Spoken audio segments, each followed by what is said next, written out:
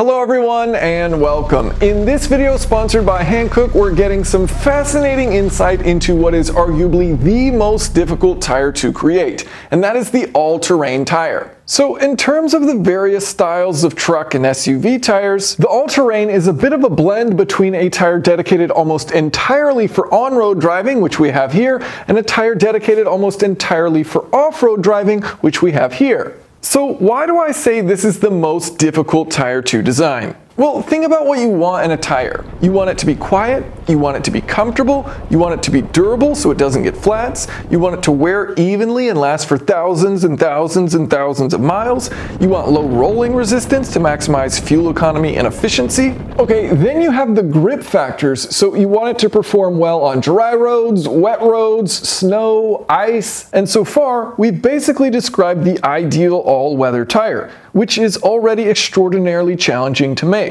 Basically, do everything in every on-road driving situation really well. But now we're adding on top of that all the off-road requirements. So it needs to perform on dirt, gravel, rocks, sand, mud, basically do everything on every surface possible and do it well. Oh, and again, maintain all of the already mentioned qualities. Of course, durability is a huge challenge when driving on sharp and irregular objects like rocks, but hey, it also has to have really good grip on dry roads. Oh, and snow. Now I must mention, these are not the original equipment tires for this Bronco, but this is a great vehicle to showcase the capability of these tires, and certainly a vehicle that can make the most out of all-terrain tires. And with tires, there's a huge range out there, and that's because specialization is the name of the game. It's much easier to make tires perform well for very specific scenarios, but this tire, the AT2 Xtreme, needs to do absolutely everything. It's difficult to overstate how challenging this is because you are forced to make compromises. So let's dive right in, starting with the most important part of any tire, the compound. Now, if you think about it, okay, you've got summer compounds, all-season compounds, winter compounds. As you might suspect, this is most similar to an all-season compound as to accommodate a wide variety of use cases. The difference, though, is that an all-terrain needs greater durability to hold up to off-road scenarios, so the compound in this case is harder. So you have a compound that can handle heavier loads, as these tend to be used on heavier vehicles. Your compound also has a higher tensile strength. Think about the tread blocks gripping a rock. That block is stretching, so it needs to have a good tensile strength. It also needs to have better crack resistance, so if the compound starts to crack, well, now you're introducing all these areas in an off-road scenario for rocks to tear apart the tire. So they're using a harder all-season-like compound, but it still has to have grip in the snow. And as you can see, it has the 3-peak mountain snowflake, meaning it meets the industry testing for snow traction to get this symbol. Okay, so harder compound, and inside with the belts and plies, we also have a harder tire carcass. So you might look at this massive sidewall and think, oh, that's probably great for ride comfort. And there is some truth to this, but in reality this is a much stiffer sidewall versus a typical summer or all-season tire. Part of the reason for these large sidewalls is to reduce the chance of puncture, of course along with a very strong internal structure. This gives you more space between the ground and the wheel, giving you more distance and more time to handle any impacts. So the trend with sports cars is to have very short sidewalls, super low profile tires. But throw this in a high-speed off-road scenario, you hit a rock, and that pinches the tire with the wheel and you blow out the tire. These sidewalls also protect your wheels, since you have all this space that rocks, or let's face it, for some people just curbs, aren't going to be hitting your wheels. In addition, all-terrain tires are often run at much lower pressures, depending on the driving situation. So if you're in sand or mud, drivers might air down their tires to get a bit more grip. Well, you need that strong sidewall so the tire isn't damaged in these scenarios. Okay, so you've got stiffer compound, stiffer carcass, stiffer sidewalls. Now let's get into the tread design. And one of the most distinctive features you might notice is the tread depth. It's deeper than what you'd find on a typical all-season, and of course much deeper than a summer tire. And tread depth may seem insignificant, but it has huge impacts on overall tire performance. So why use a deeper tread? One part is that it means better traction in certain off-road scenarios. Essentially, you have these massive gears that can dig into sand or mud and can help push you through it. And you have better drainage performance for deep water. But another thing you have to keep in mind is these are heavy vehicles. And often these heavy vehicles have a lot of power, so you're putting huge loads and heavy stresses on these tires. That means lots of tire wear. Okay, and as we mentioned, we have a stiffer compound to help deal with this. But what's another way to get a tire to last longer? More tread. You start with more material so you can handle the higher loads for a longer period of time. And these actually come with a very impressive warranty, at 70,000 miles for P-metric or passenger vehicles, and 60,000 miles for LT or light truck applications like you see here on this Bronco.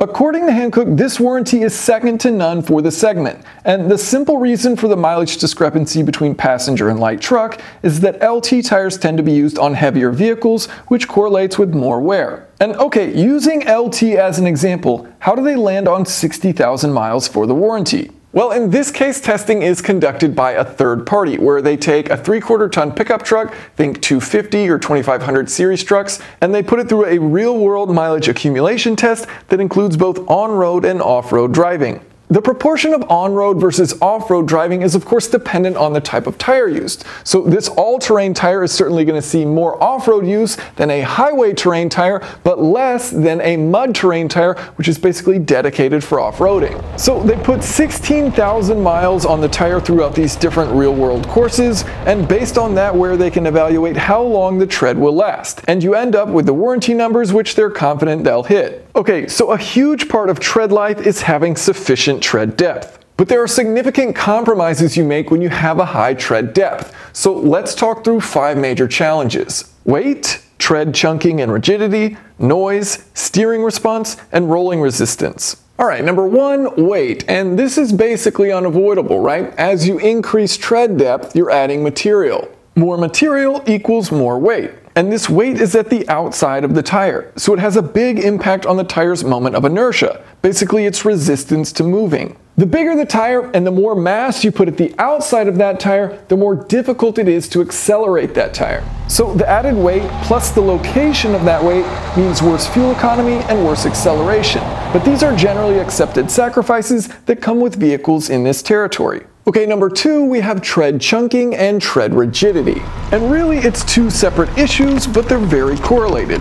So if you imagine a racing slick with no tread blocks, just a smooth surface, that's a very strong structure because it's all connected. Now if you do the opposite, say you have long skinny spikes of rubber sticking out, well, these rubber spikes aren't going to perform well off-road. They're just going to get ripped off the tire. So basically, you're finding a happy medium between these 2 extremes with an all-terrain tire. You want the tread blocks to be able to dig into sand and mud and dirt, but if you make them too tall, they lose rigidity and they're more likely to shear and chunk off. But you've got a few defenses here. Of course, a major one being a hard, rigid compound, as I mentioned earlier. Also, the larger and wider you create these blocks, the more rigidity they have, so you'll notice the tread blocks are quite large. And finally, you can have tie bars, which you can see here on the outside of the tire, which connects the outer tread blocks. This reinforces the bending rigidity and helps it to prevent chunking. Moving on to number 3, steering response. Alright, so as we just discussed, as you increase tread depth,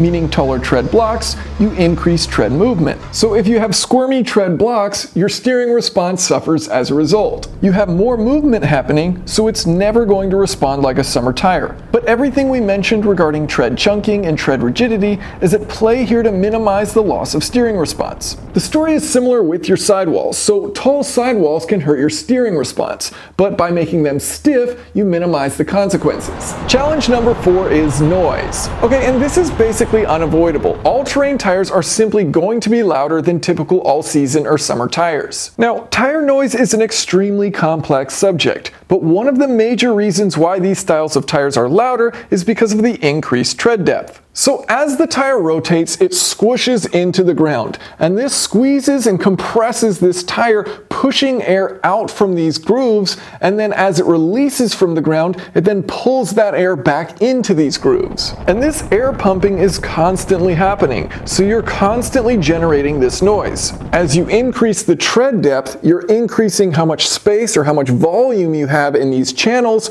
thus increasing this air pumping effect, thus increasing noise. Also, since you have the tread coming up onto the sidewalls, this can disrupt the airflow on the outside of the tire, which also impacts noise. So no matter what, it's a challenge, but there are ways that you can minimize tire noise. First, you have staged block edges. So you can see in different locations, you have this part of the tread block that's a bit lower and goes into the groove. And the idea here is very simple. You're filling in the grooves more, so you have less volume overall. The same idea goes for your land to sea ratio, where you have tread and where you have gaps. From a noise standpoint, you want to maximize the amount of land you have to minimize air pumping, but of course, you're fighting against having those voids for other purposes. And the shape and direction of these grooves, the main channels as well as the lateral grooves, is very intentional to optimize for noise. Now, the movement of these tread blocks also creates noise. So again, a rigid compound is helpful here,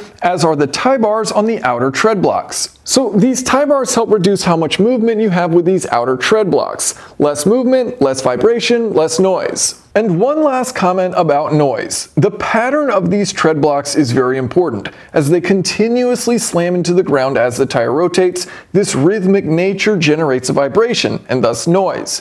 But you can improve this characteristic by breaking up the pattern. So as you can see, they use what appears to be very random tread block widths. So you've got a really large one here, a really small one here, and different variations. And this is very intentional. It breaks up that sequence. This is called multi-pitch sequencing, and it's done to reduce tire noise. Finally, we get to number 5, rolling resistance. And again, this is unavoidable. If you have more tread depth, you have more movement of your tread blocks, which generates heat. On top of this, you have a heavy tire with a large surface contact area, and all of this negatively impacts fuel economy. Now, yes, these tires are generally used on vehicles where you know fuel economy isn't the top priority, but it's still an important characteristic for modern fuel economy standards. Saving money at the pump and better efficiency means you have more power. So again, we go back to a rigid compound as well as rigid sidewalls, which are both important for reducing rolling resistance, but the real reasons for that rigidity is dictated by the driving scenarios and types of vehicles these tires are used on. Additionally, as this is a 3-peak mountain snowflake rated tire, the tire has sipes for better snow performance. You'll notice the zigzag nature of the sipes, improving rigidity, which also minimizes the impact on rolling resistance, and they're also at different orientations to optimize grip in any direction. Okay, a few more unique features that are worth pointing out. You'll notice a highway tire has straight grooves running down the tire for wet traction. On this all-terrain, the grooves are zigzagged. Hankook says this is done to minimize damage to the tire when off-road, and also that it helps to shed mud and stones. So the straight open grooves like you have on this highway terrain tire, they're really not doing much for you in the mud, right? It's simply just going to slide right through that straight groove. Versus if you have a zigzag pattern, well, now that acts like a shovel or a scoop pushing against that mud as it squeezes into the grooves. Also, you'll notice the tread of the tire continues onto the tire's shoulders and partially up the sidewalls. So this is really helpful in loose surface scenarios. When you're in sand or mud or dirt, these shoulders can shovel away at the environment, letting you drive in deeper sand and mud. They can also help in rock crawling scenarios where the side of the tire is wedged against a rock, providing additional grip. And not only do you improve off-road traction, but you also better protect your sidewalls from damage or punctures. So big picture, we've got a stiff, all-season-like tread compound with traction in all 4 seasons, a durable carcass, and a deep, wide tread to handle every off-road scenario while still offering a really long tread life, and all of which is optimized to allow for a very roadworthy tire. This is no small feat. I hope you've enjoyed this. I think we constantly take for granted just how incredibly complex and, in my opinion, how incredibly cool tires are. So a big thank you to Hankook for sponsoring this video and getting me access to engineering to learn all about them. I'm happy to say there are more videos like this on the way. If you have any questions or comments, feel free to leave them below. Thanks for watching.